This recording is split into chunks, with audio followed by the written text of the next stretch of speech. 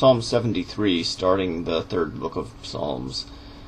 God loveth the righteous, his goodness is sure. He never forsaketh the good and the pure. Yet once my faith faltered, I envied the proud. In doubt and disquiet my spirit was bowed.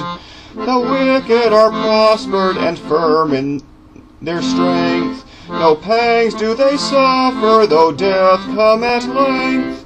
They are not in trouble as other men are. The plagues of their fellows they view from afar. In garments of boasting and violence decked, with wealth more abundant than heart could expect, they scoff and the helpless they proudly oppress. The heavens and the earth they assume to possess. Despising God's people, they cause them to drain the cup of oppression, injustice, and pain. They question God's knowledge and boldly defy the might and the justice of God the Most High. The wicked grown wealthy have comfort and peace, while I daily chase and see troubles increase.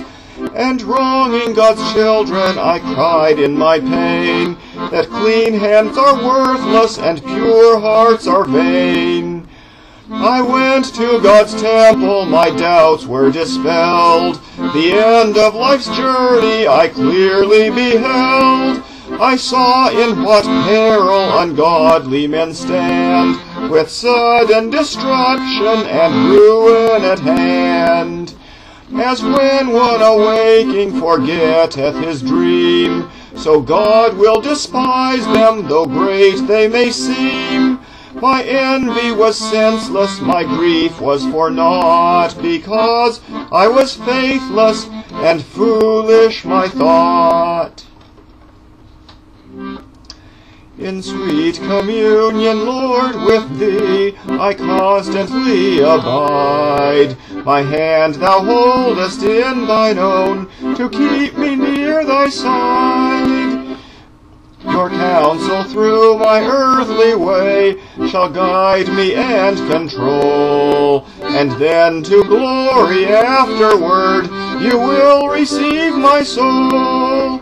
Whom have I, Lord, in heaven but Thee, to whom my thoughts aspire? And having You on earth is not that I can yet desire. Though flesh and heart should faint and fail, the Lord will ever be the strength and portion of my heart, my God eternally. To live apart from God is death, 'tis good His face to seek. My refuge is the living God, His praise I long to speak. Love God, remember what happens